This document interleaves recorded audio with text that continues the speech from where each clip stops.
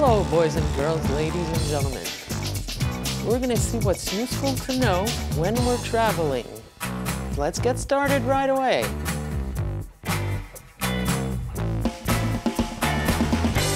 Hello, my name is Bridget. I'm your English teacher, and welcome to Do You Speak English?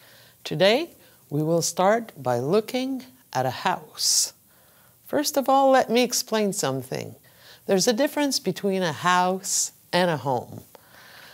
Your neighbor lives in his house. Your house is your home. That's why we say, I am going at home. So I hope you understand that a home is your house. Now, let's begin.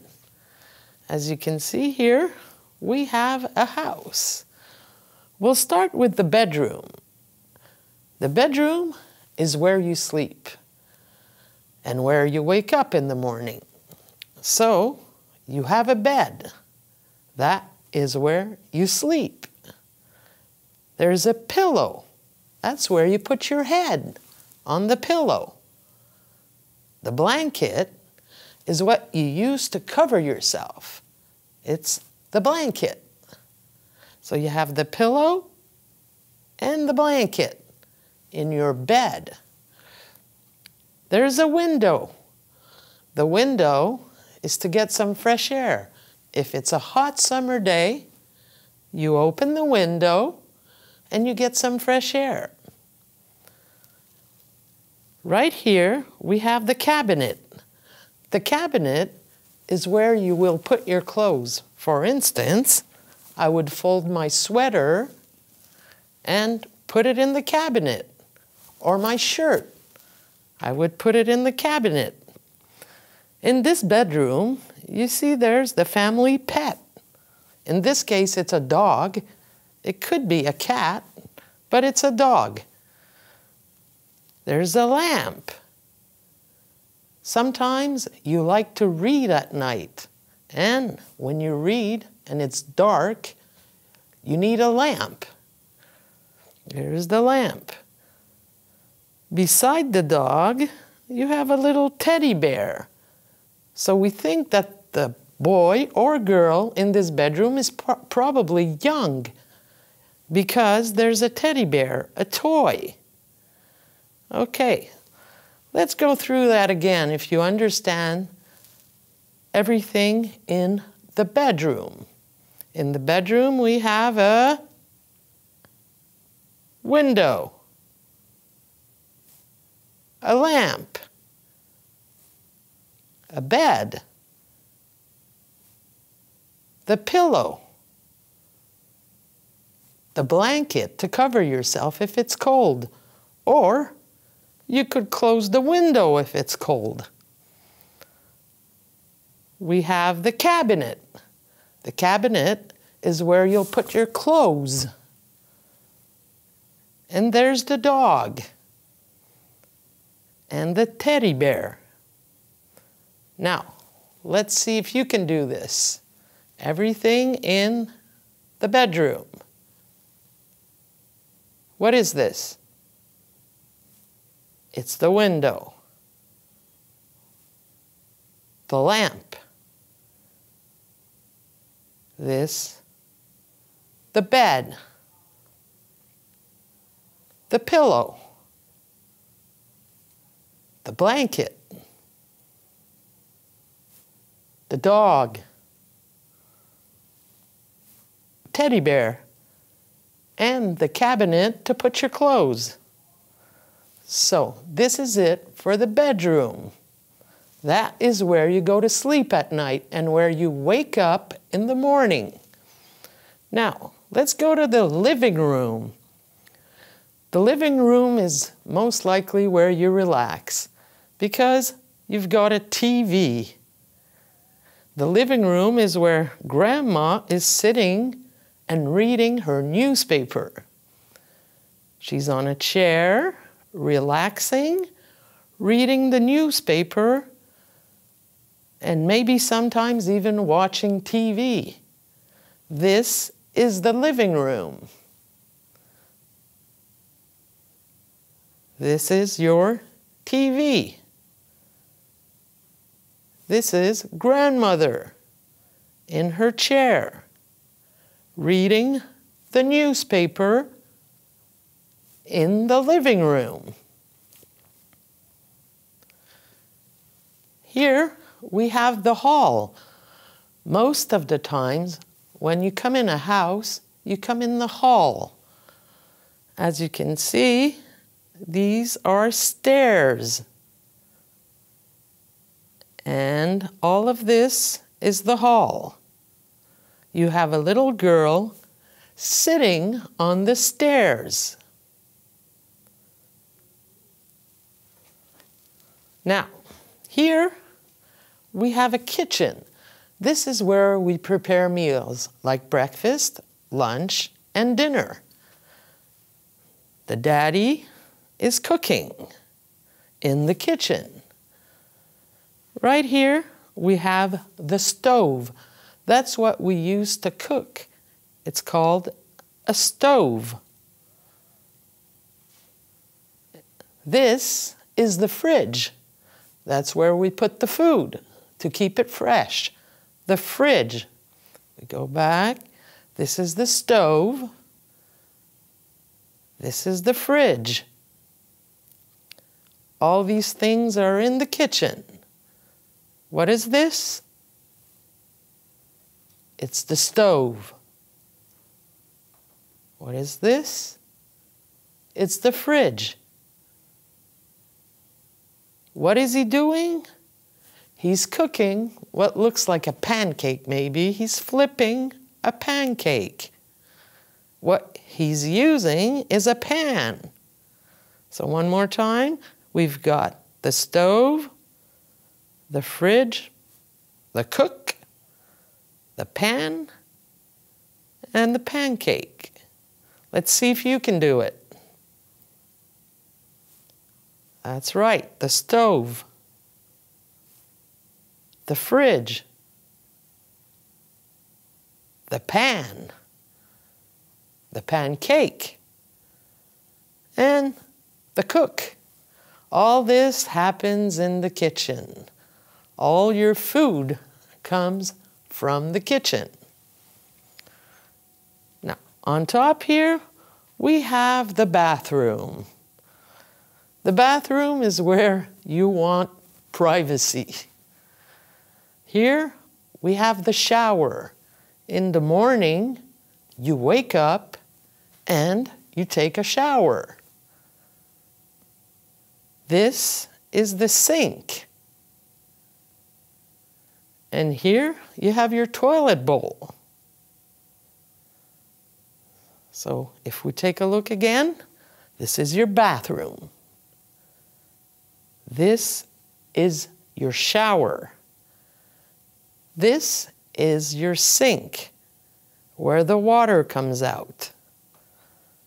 This, well, is your toilet bowl. So let's see if you can do the things in the bathroom. What is this? It's your shower. What is this? It's your sink. And this is your toilet bowl. And right behind, you can see a towel. So if ever you go in a hotel, you probably need a towel. One more time, shower, sink, towel, and toilet bowl. Now, if you look, this is a house. If it's your house, it's a home, like home sweet home. On top here is the roof. That is the roof of your house. This house has a nice garden. And you can see someone is watering the garden. Isn't this a beautiful home? Would you like to live there?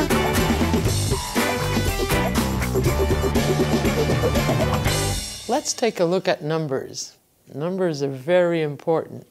If you want to go shopping, you will pay something. they will tell you a number. If you go on vacation, you have a room number. If you want to tell time, you need to know numbers. So let's get to it. 1, 2, 3, 4, 5,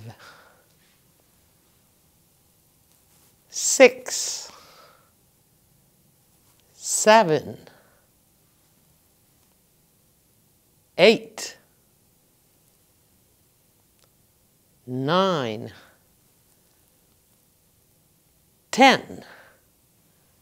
Let's start over for the 10 first. 1, 2, 3, 4, 5, 6, 7, 8, 9, 10,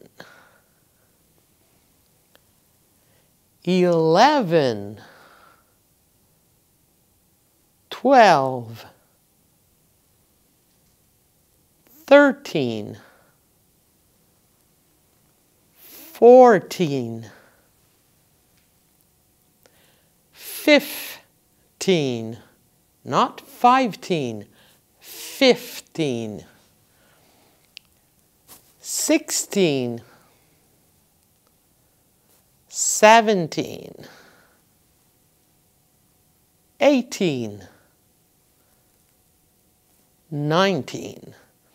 It is very important from 13 to 19 to pronounce the teen very clearly, because after you will see it's 20, 30. We have to make a clear difference between 13 and 30. That's why we call a teenager a teen, because he is or she is within the ages of 13 and 19. We start from the beginning and we will go all the way through 100. 1, 2, 3, 4, 5, 6, 7, 8, 9, 10, 11, 12, 13, 14, 15, 16, 17, 18, 19, 20, 21, 22, then we continue, 23, 24, 25, 26, 27, 28, 29, 30, 31, 32, and we continue, 33, 34, 35, 36, 37, 38, 39, and 40. This will continue up to your 90. So in the 40, you would have 41, 42, 43, and so on. Same thing with 70, 80, and 90. It would be 91, 92, 93, 94, 95, 96, 97, 98, 99, and 100. We will take away the sound now and see if you can do it on your own. Are you ready?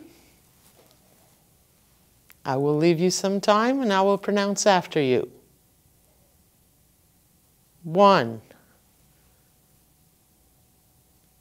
2, 3, 4,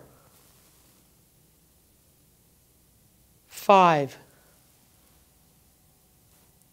6, 7, 8, 9, 10,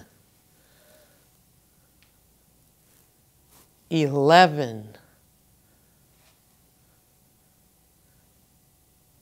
12, 13,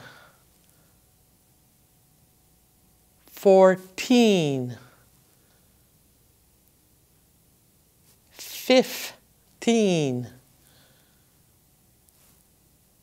16, 17, 18, 19, 20, 21, 22. Continue. 23, 24, 25, 26, 27, 28, 29, 30, 40, 50, 60, 70, 80, 90, and 100.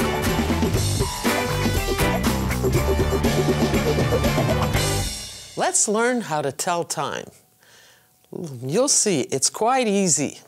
I hope I provide the right explanation for you. Here we go, how to tell time. Here we have a clock. As you can see, I've split it in two. The side with the bigger numbers, you will say 2. The side with the smaller number is past. You have the word o'clock. The word o'clock is only when you don't use words in a sentence. I'll show you after. For 15 minutes, we use the word quarter. A quarter is 1/4, therefore 15 minutes. For the 30 minutes, we use half. As you can see, I have another quarter here. We have midnight and noon. On the next board, you will see what I mean. So, here, it's either noon or midnight. If you say 12, then you can say 12 o'clock. You cannot say noon o'clock or midnight o'clock. As soon as you use a word telling time, you do not use the word o'clock. So now it's either noon or midnight. In English, we also don't go past 12. So if it's 2 o'clock, it's 2 p.m. or 2 a.m. We do not go past 12. Okay, let's go to the next board. So here, when you tell time, the old-fashioned way, minutes are always first. So it would be 20 to 2. 20 to 2. There is also another way you could say it. You could say 20 before 2. So this side of the 2 would be before, and the side of the past could also be after. So, supposing it were at 10, what would the time be? It would be 10 to 2. Supposing it were here, what time would it be? It would be 25 before 2 or 25 to 2. You have the choice. The two are exactly the same, whether you use before or to. Okay, let's go to the next board. Here we have 10 past 12. We do not say 10 past 12 o'clock. We just say 10 past 12. Or you could say 10 after 12. It's up to you. And when people talk to you, they can use both as well. So, supposing that you were at the 4, what time would it be if the big needle were at the 4? If you said 20 past 12 or 20 after 12, you are right. Let's say the big needle was on the 5. What would you say? If you said 25 past 12, that is correct, and not 25 past 12 o'clock. Because you have words, you don't use a clock. So if it were on the 5, it would be 25 past 12 or 25 after 12. Now, let's say the big needle were on the 6. If the big needle were on the 6, what would you say? You would say half past 12 or half after 12. Now let me clear something. The only time you can say the hours first is when it's at half past, because it's neither to nor past. So you could say 12:30. This is the only time you can say the hour before the minutes, 12:30, because it's in the middle. You could say 12:30 or half past 12. Let's move to the next one. Okay, kids don't have watches anymore. They don't tell time, they read time off their phones. So, most of the times, the kids will not say 20 before 2 or 25 before 3 because they're looking at the time and reading the time off their phone. So, they will say 12:30. Another example, they will say 5:48. The same thing can be said for the airport. In an airport, nobody will say 25 to 2 or 25 to 3. They will say 2:35. That's the way they tell time at the airport. So we do not say 17:48. Let's do a little exercise to see if you can tell time now. What time is it? If you said noon or midnight, you got it right. Good job. Let's go to the next one. What time is it now? If you said 20 to 2, you are right. Or if you said 20 before 2, you are also right. Let's go to the next one. If you said 15 before 10, you are right. If you said a quarter to 10, you are right. If you said a quarter before 10, you were also right. Is everything okay? Good job. Next board. What time is it now? It is, that's right, 10 past noon or 10 past midnight. What you do is you say either AM or PM. So let's suppose we're in the afternoon right now, so it would be 10 past noon, because noon is the afternoon word. Were you able to tell time correctly on all the boards? I certainly hope so. For us, right now, it's time to sign off. So until then, I'm Bridget, your English teacher, and I say, see you later.